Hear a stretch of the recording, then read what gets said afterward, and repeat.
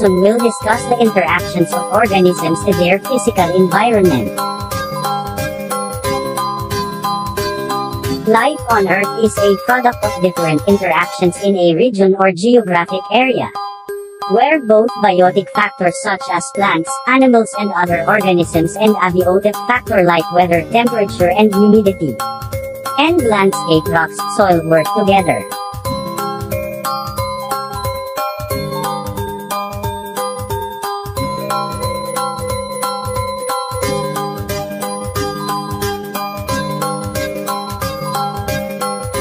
These are areas where salt water and fresh water meet, also known as brackish water.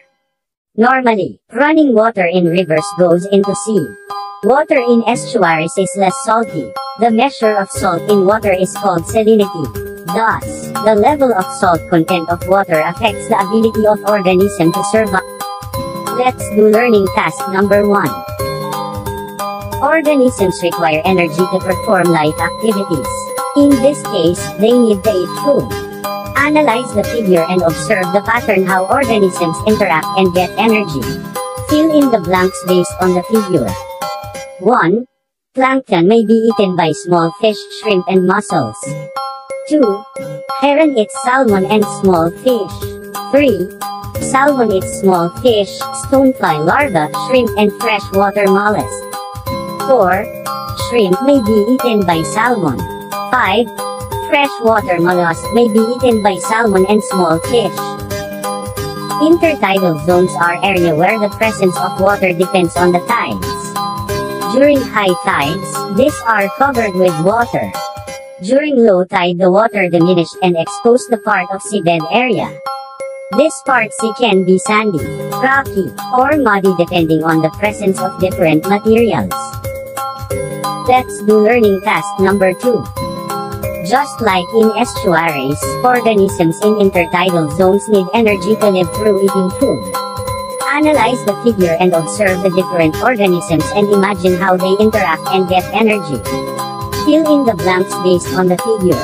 Take note, answer may not be in the illustration. Number 1. Hermit crab eats seaweeds, algae, and rockweed. Number 2. Limpet may be eaten by sea anemone. Number 3. Algae may be eaten bird. Example, herring gull. Number 4. Sea urchin eats periwinkle, limpet, crab. Number 5. Chickens and limpets may be eaten by bird. Examples, herring gull and seagull. Let's do learning task number 3. In both estuary and intertidal zone, organisms have different roles to perform. In this task, identify the organisms that perform the given roles. Choose the word or group of words in the box. Producers. They are organisms that produce food from sunlight and inorganic substances. Examples, salt marsh grasses, algae, phytoplankton, lichen, cyanobacteria, seaweeds. Consumers. They are organisms that eat other organisms.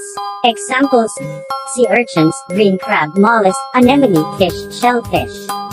Scavengers. They are organisms that eat food scraps and leftovers. Examples, marine snail, sand fleas, crab.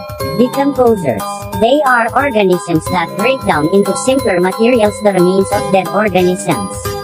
Examples, diatoms, fungi, bacteria, tube worms, fiddlers, detritus feeders.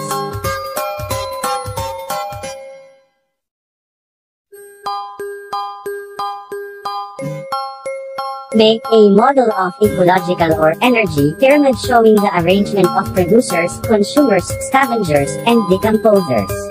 You may include the organisms that you answer in learning task number 3. You may use scrap materials in making the 3D model of ecological pyramid. Example, you may create your own model based from what you have learned from the lesson.